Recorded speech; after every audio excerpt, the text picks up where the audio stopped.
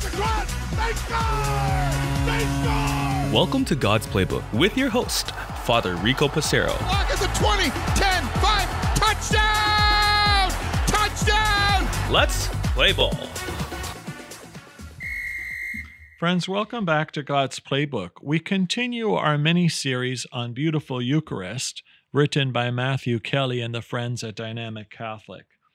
Today we talk about Chapter 1. Chapter 1 is written by Jackie Francois Angel, and the chapter is called Mass Was Boring Until This Happened.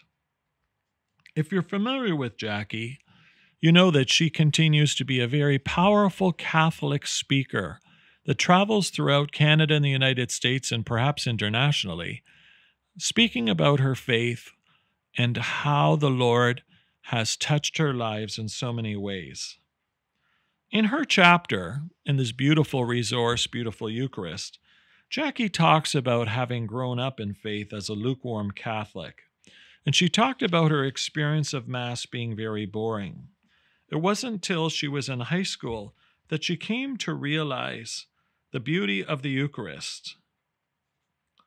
For the first 18 years of her life, Jackie kind of was going through the motions, living as a Catholic, but perhaps not going as deep as she could. But then she had an experience which changed her.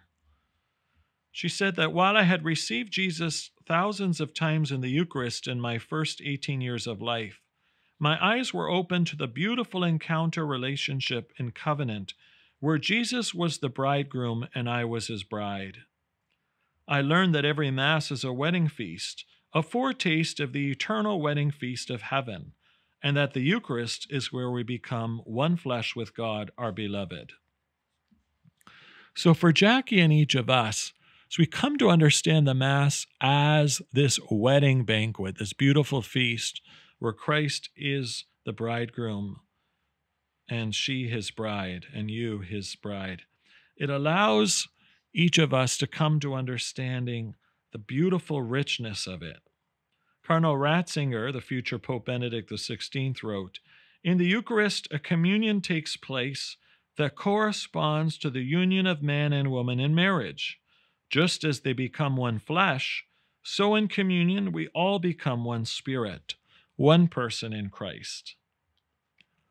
So friends, Jackie reminds us of the great importance of becoming one with God when we receive the Eucharist. This oneness, this unity is transformative for us. God doesn't need us. We desperately need him. And so the Lord Jesus, in all of his wisdom and understanding, comes to us sacramentally. This oneness of being united with God is absolutely beautiful.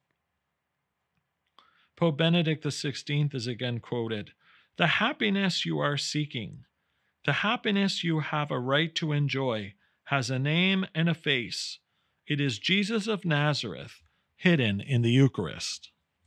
Again, the happiness you are seeking, the happiness you have a right to enjoy, has a name and a face. It is Jesus of Nazareth, hidden in the Eucharist. For each of us, friends, as we enter into this Eucharistic banquet, this unifying act that God wishes us to participate in, invites us to come to know him more freely, to open our hearts so that they can be flooded with his grace and love, holding nothing back. What are the ways in which we can be transformed? Let us pray. Jesus, give me the courage to let down my guard, the grace to stop resisting you in all the ways I do, and the wisdom to make time to sit in your presence each day. Amen. Once again, friends, I encourage you, if you have not yet purchased Beautiful Eucharist, to put it on your list. And I encourage you to pray for the great work that the friends there are doing and helping us to come to know Jesus more and more in the Eucharist, like in this beautiful resource, and throughout Lent, to grow through prayer, fasting, and almsgiving. and thanksgiving for Jackie and her faith witness. As author of Forever, a Catholic devotional for your marriage, I encourage you as well to look up Jackie Angel's resources that she has produced as well.